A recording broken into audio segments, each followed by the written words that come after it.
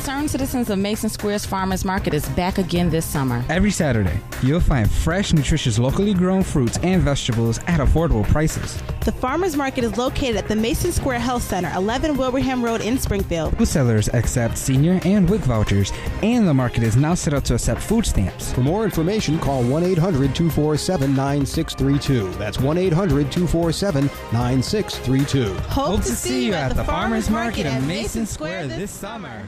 We have sweet peppers, eggplant, butternut squash. This is purple cabbage, regular cabbage, onions. We have one little size zucchini. We have some cucumbers, and these are cherry tomatoes. Up front, basil, okra, golden potatoes, tomatoes, green tomatoes, purple potatoes, and more cherry tomatoes. Well, we came into a lot of carrots one time, and people were sharing recipes about carrot juice. Coming together around that, people who don't know each other and just sharing their recipes, having the kids out here running around, folks just talking and gathering is very important. The community is just showing love. Well, I bought corn last week, and I wanted to make some fried corn. Last week I made fried tomatoes and tomato gravy with rice. I love my cabbage and then my eggplant. I like to steam it. I like to I shred the cabbage and I like to cook it with onions. I just like to steam them. And for my grandsons, I made the cream corn, southern fried cream corn. They love it. And kale. I found kale here. I will be doing sweet potato, probably maybe sweet potato pie from the sweet potatoes and yams, or I may just eat them raw like they are. They are so tender. And it's important to have one in our neighborhood so people don't have to go too far out to get vegetables. They can come right down to the square and get it.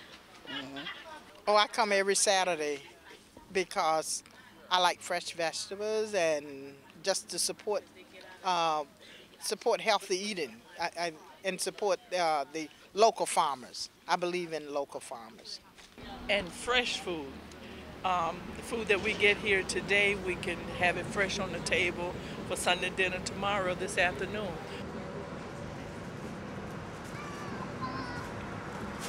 The vegetables at the supermarket definitely aren't as fresh. I mean, who knows how long they sit there for. You can go into a store, you'll see a table full of peppers, and you can go there a few days later, and I guarantee you some of the peppers that were sitting there the days before that you went are the same peppers sitting there. It kind of makes you wonder what goes into this pepper that will allow it to sit here for so long and still look as good as it did when it first got put here. I mean, like, obviously they have to put something in it that'll make it last longer, so it kind of makes you wonder what's going into my food that's going to end up going into me and how is it going to affect me in the short run or in the long run. A lot of times people in the inner city don't necessarily get what they want, they get what they're given. So and if they want organic stuff, I think it's important for them to get organic stuff. One of the problems that I see is that Springfield's going through a rough time now, and the reputation that you see on TV doesn't always mirror the reputation of the community. There's some bad elements in the community, and maybe a lot of farmers would not want to come here. They might want to set up a farmer's market, but they want to do it downtown Springfield. They might want to set up and do it up in the Eastfield Mall.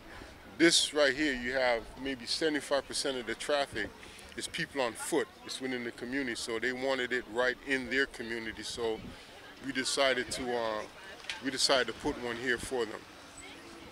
1 out of every 5 families here at Mason Square is food insecure, meaning that they went without food at least once out of the 12 months. You know, it's harder and harder every year, especially this year, in regards to our economy. And you even have people who are coming from 2 working households, working full-time, still having a hard time just trying to put food on the table, or making a choice from paying your bills to getting prescriptions paid. Or to buy bread. Basic things. Yeah. So we started the market last year working with neighborhood residents out of each community. Mason Square is combined of 4 neighborhoods, Upper Hill, McKnight, Bay Area, and Old Hill neighborhood. And just residents coming together, giving their feedback, also including Garden in the Community, who also had a lot of input of how we should start this market, what we can do to give people what they need here in this area. Garden in the Community is a project of NOFA, which stands for the Northeast Organic Farming Association. It's a youth urban agriculture program, or youth-based urban agriculture program, and basically what we do is take lots that were once vacant and we cultivate them and till them from the ground up and put gardens on them to grow flowers, vegetables, herbs, all types of different things with kids that are in the city.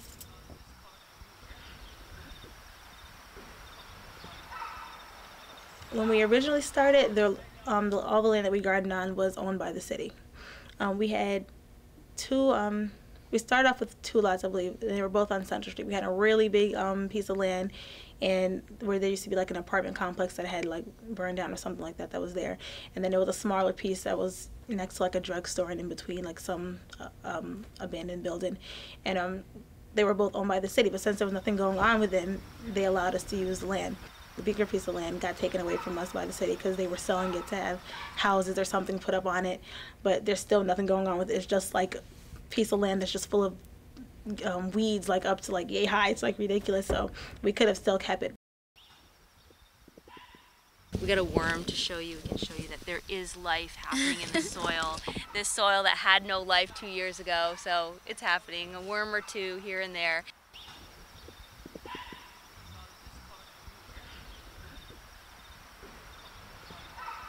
The youth get their own 10 by 10 foot plot on which they are allowed to garden, design their own plot, design their own layout, grow their own vegetables, and they are allowed to take the food home to their families and friends.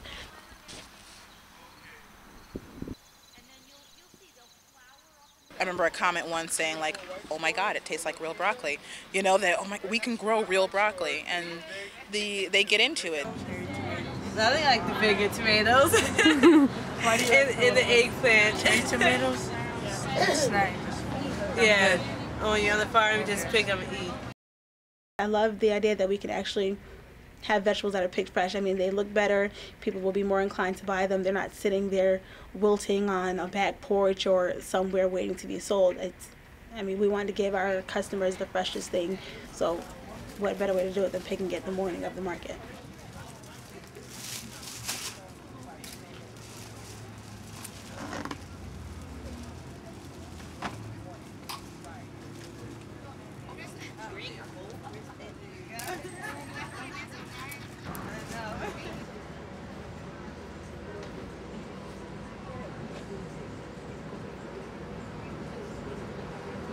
I used to vend here before the market started. I used to bring my stuff down here and set up on the corner of the credit union on State Street. And I used to sell for about 5 or 6 years before the vendors were here. So when they decided, the concerned citizens of Mason Square decided to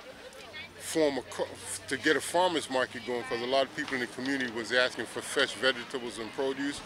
Someone told them that I had been down here vending and if I'd like to join the market with them, and so I joined the market. I have a co-op. I started a co-op in Hadley, and the name of the co-op is the Pioneer Valley Growers Co-op, and it consists of about 5 or 6 farmers who grow different things, and I buy from them and bring it to the market. I don't own any land in Hadley. What happens is where I live, the farmer there, he grows about probably about 50, 60 acres of corn, maybe more. And he gives us a piece of land on his land to farm.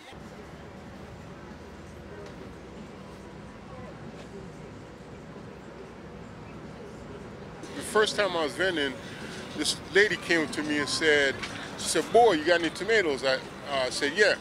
She said, "Boy, there ain't no green tomatoes here."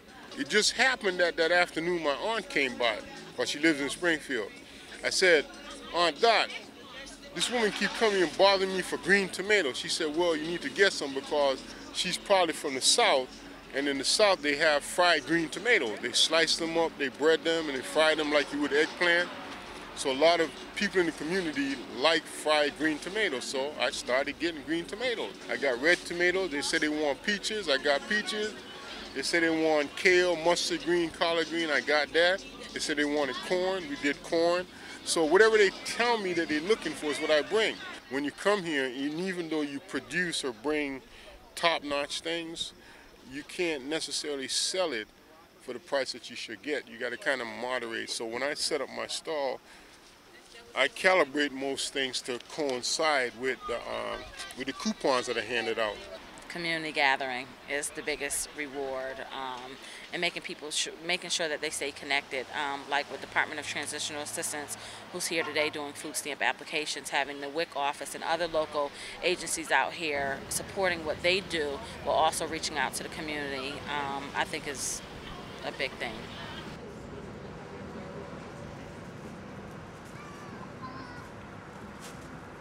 We really want to push fresh fruits and vegetables, so I'm hoping that it would grow along those lines, maybe even offering more meats, dairy products, and things along those lines, and then, you know, bringing in small vendors, far as crafters and things like that. But I really do see it growing to be a big market and more festival-like. More people talking to their neighbors, more people growing food in their own backyard, and then I think there's a natural need or a natural, I don't know, a natural flow that comes with that, and just more people knowing that they can do it. The biggest challenge sometimes is trying to convince people that this is a real solution. I mean, obviously it's not the answer to everything, but that it's just a real solution in terms of getting food into the community, providing jobs for people, enabling people to feel, you know, empowered to do something in the community. Regardless of what, even if I'm wrong about everything else I've just said, I know that teaching kids how to grow food and helping them be a part of that, there's nothing wrong, you know, that's the one right thing that has to happen. Solutions aren't always top down, or hardly ever really top down. I mean, it always starts at this level, and then it's the leaders who have to listen to the people for what they really want. Come down and check it out. And don't listen to the news or don't listen to what people have to say. Come down and see what the spirit of the market is. I hope that it will grow, and you know, that more people will support the farmers market. I brought some squash and corn and tomatoes and cabbage and potatoes. Corn and apples and tomatoes and peppers and cabbage and collard greens. Tomatoes, bell peppers. I grow thyme, basil, eggplant, Jamaican pumpkins.